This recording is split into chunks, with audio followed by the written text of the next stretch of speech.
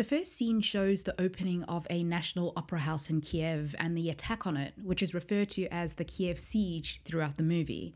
We know that the date is the 14th because Neil will mention this later on in the movie when they're at Trondheim as the date that Sata was trying to steal a section of the algorithm from the American team in Ukraine. Sir Michael Crosby also tells the protagonist that there was a detonation at Stelsk 12 on the 14th, the same day as the Kiev siege. Remember, Stelsk 12 is the Soviet-era secret city somewhere in northwest Siberia. This is where Sata grew up and where he made his fortune from plutonium. The explosion that took place on the 14th was supposed to end the world. You see, it was Sata and the Future's mission to have him assemble all 9 sections of an algorithm and bring them to a dead drop in the hypocenter at Stelsk 12. The explosion does still happen, but by now we know that Team TENET manages to lift the algorithm out of the dead drop in time, so it ends up not being end of play. Because 10 seems to be a kind of consistent number or theme in this movie, more on that later, it seems that if we follow the protagonist's point of view, all the events take place over the course of 10 days. Well, to be more specific,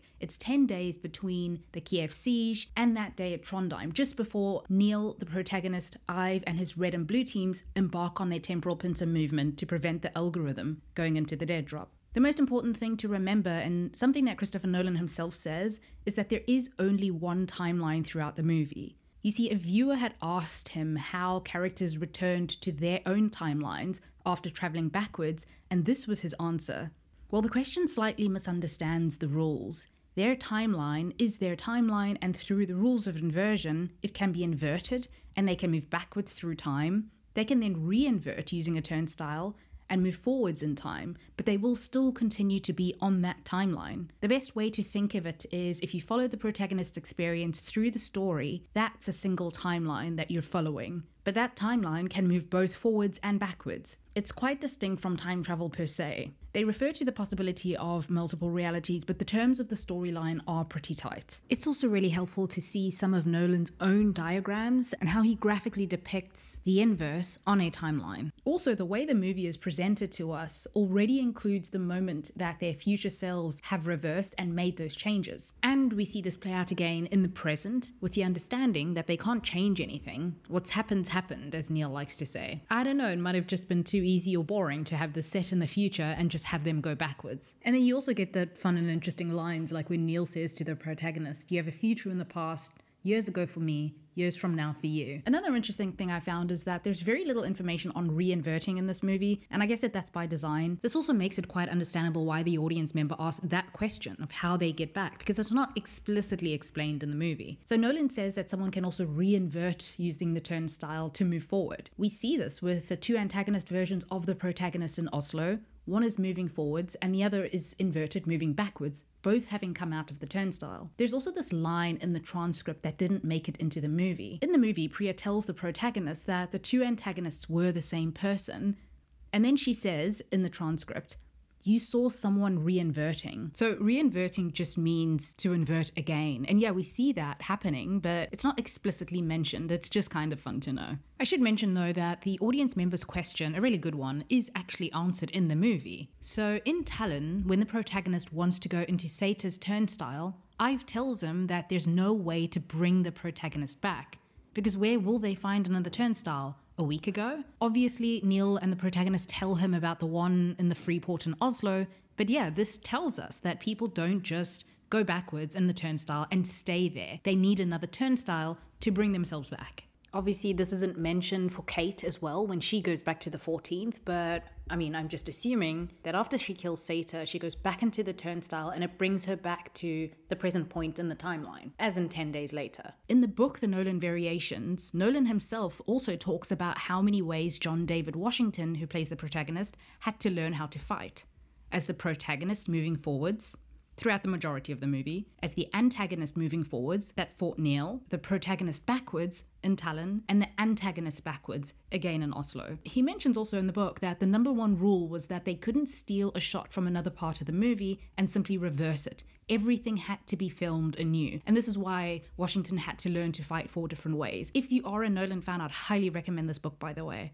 Now onto question 1. During Kat and the protagonist's first dinner, she references the yacht holiday in Vietnam that Seta had just forced them on. She talks about how she tried to love him again, he made her the offer to leave without her son, then she went ashore with Max, her son, and when she came back, she saw a woman, herself, diving off of the yacht, and Seta had vanished. He flew off. So how is it that Seta is still alive after the 14th, with Kat sitting at the table talking about him if she killed him on the yacht? Well, we know that two versions of a person can exist simultaneously. Future Kat in the bikini sees her past red dress self arrive back at the yacht after she killed Seta. Her past self also glimpses her future self diving off the yacht, but of course she doesn't know it's her. The same can be applied to Seta.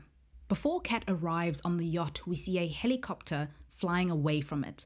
This is Seta going to Ukraine. It's the 14th, remember, so he's going to try and retrieve the final part of the algorithm. Future Kat arrives on the yacht to surprise him, and she's told that he's just left. Well, yes, we saw that. Then Kat hears and sees a helicopter arrive, and she knows that that's future Seta coming back because that's the golden moment that he chooses to end his life and the world. Quite sentimental for a brute. Now remember that Kat is able to catch him off guard because he shot her in Talon, and being shot with an inverted bullet means certain death by a kind of reverse radiation, so Seta thinks that she's dead. Neil and the protagonist do save her though, and until the moment she reveals her scar to Seta, he's under the impression that this is Red Dress Kat. It was helpful for me to understand that Red Dress Kat on the boat, past Kat, will still need to meet the protagonist, and her events will be the ones that we see play out in the movie, with Seta eventually shooting her, she heals, and then she shoots Seta. These things still need to happen for Red Dress Kat, but we do eventually see how it all pans out for her, part of her future anyway, a life without Seta, as we see that she walks home from school with her son. Now to the part of the movie that I probably should have started with, Neil and Tenet. We know that Tenet will be founded in the future. Priya tells the protagonist this. It's presumably founded by the protagonist himself. So I deduce this from the protagonist telling Priya that both he and Priya were working for him the whole time, and Neil tells the protagonist that he recruited him and that this whole temporal pincer movement is his, it's the protagonist. So even if he didn't found Tenet, he's at the top of the chain. Anyway, at some point in the future, Tenet is founded as a response to Seta and the future's plan to destroy the past, and this war can't just be fought in the future, obviously, but also in the past, around the time leading up to, including, and probably shortly after the 14th. This is the temporal pincer movement that Neil is referring to when he says the whole thing. Not just the pincer movement at Stealth 12 by Ives and the team, but fighting the whole war temporarily against the future and in the past. Anyway, I guess in the movie we have this situation where the protagonist is kind of recruited into his own operation unbeknownst to him. In the future, we can guess though that he likely founds Tenet, recruits Neil, they have their adventures, and at some point Neil reverses and he does a couple of things. He saves the protagonist's life during the Kiev siege. We know this because of the talisman on his backpack. Neil makes the introduction to Priya in Mumbai. He helps save Kat's life, and he also has a lot of useful information that is sometimes a little too convenient that it makes the protagonist suspicious of him. So Neil dies in Stalsk 12 while he's helping the Splinter team retrieve the algorithm. Remember, Neil is on the blue team at first, meaning the inverter team. Both the red team and the blue teams have a 10-minute countdown for this mission. The blue team starts at 10 minutes from the explosion, and by 0, when the 10 minutes is up, they need to be at the landing zone for extraction. And it's obviously the opposite for the red team.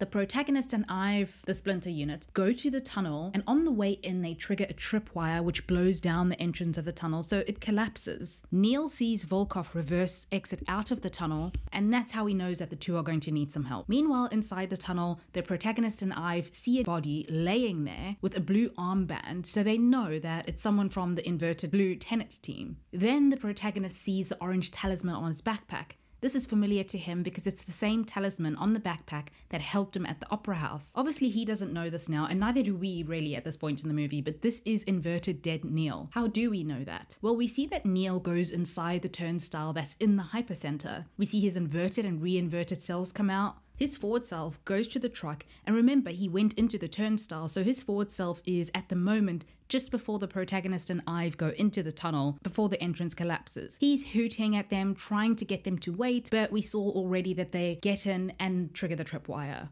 Back in the cage, we see the inverted dead blue soldier wake up. He takes the bullet that both Seta and Volkov meant to shoot the protagonist with. So Neil's inverted self is shot by Volkov, and the gate that only Neil could open is opened. The protagonist and Volkov struggle then, and inverted Neil keeps the gate open for Ive, and then we see him close it and run backwards, inverted, out of the cage. The protagonist does overpower Volkov eventually, and Ive confirms to Mahir that the tunnel is sealed and the gate is closed. Forward Neil, meanwhile, is at his truck pulling a rope out, and in the tunnel, the protagonist and Ive get word that Kat has already killed Sator. Luckily though, they have the algorithm. Just then, Neil's rope drops in, and he's able to pull both the protagonist and Ive out with literal seconds to spare. By the way, in the book, The Nolan Variations, Christopher Nolan says, "We tried to make the movie palindromically correct. That is to say, if somebody buys the DVD and watches it backwards, it's consistent." It was actually only when I read this that I noticed that the title of the movie itself is also a palindrome. Really, I never noticed it. It's 10 backwards, and I originally thought that Tenet was mostly just a code word and a gesture to get access, a signal that you're in on it, secret handshake if you will,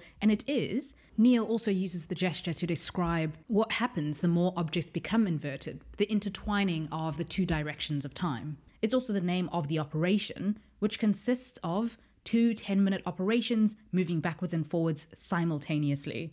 After Neil pulls Ive and the protagonist out, we get quite an interesting conversation between Neil and the protagonist. Neil says that the protagonist has a future in the past years ago for me, so for Neil. Neil has reversed years from the future back to the 14th, so indeed, this has already happened for him. So you can imagine the current protagonist's future after the events of this movie, where he'll go on to still experience the friendship with Neil. But we see that the protagonist does put it together that it was Neil who died in the cage, because he sees the orange talisman on his backpack again as he asks if they could do things differently. Neil answers that what's happened, but that's not an excuse to do nothing. So I sometimes wondered if maybe there was a chance that he was just wounded in the tunnel and not killed, but there's something about this interaction that has a finality to it, at least for now. Neil tells the protagonist to let him go, and that this is the end of a beautiful friendship for him, obviously just the beginning for the protagonist. So what happens when a version of yourself dies, just as Neil's inverted self died in the tunnel? Early in the movie, the protagonist asks him, what happens to Kat if Sator does kill her in the past? And Neil says that this is unknowable. If you're there to make a change, you're not there to observe its effect. Since she eventually does survive anyway, we don't really get to find out. In this case, Neil has reversed years, gone into a turnstile, and he gets shot in the past.